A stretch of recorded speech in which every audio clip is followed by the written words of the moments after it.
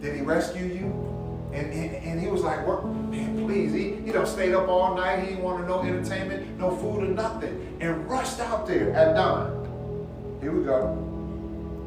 Verse number 9, it says, they have not hurt me because I was found innocent in his sight, nor have I ever done anything wrong before you, O king. He said, verse 23, he said, the king was overjoyed.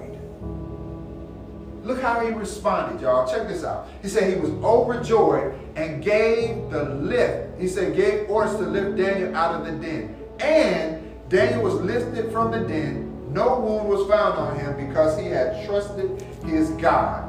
At the king's command, who takes care of our haters? God gonna take care of them haters, right? Here we go.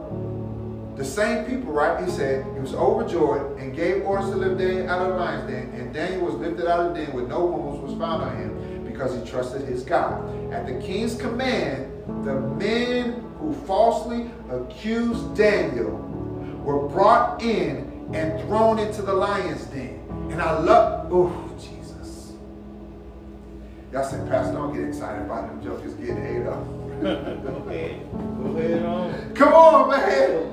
Because they don't need to touch us, man. They need to keep their hands and their mouths off of us as children of God. Because we're trying to set the standard, man. Oh, man.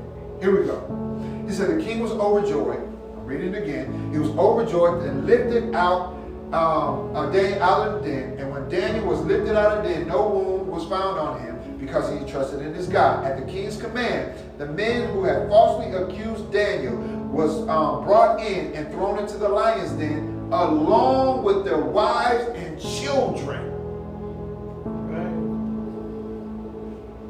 For those out there who watch it, man of God, you have a responsibility. If you don't do what's right, your family and your bloodline gonna be wiped out. Amen.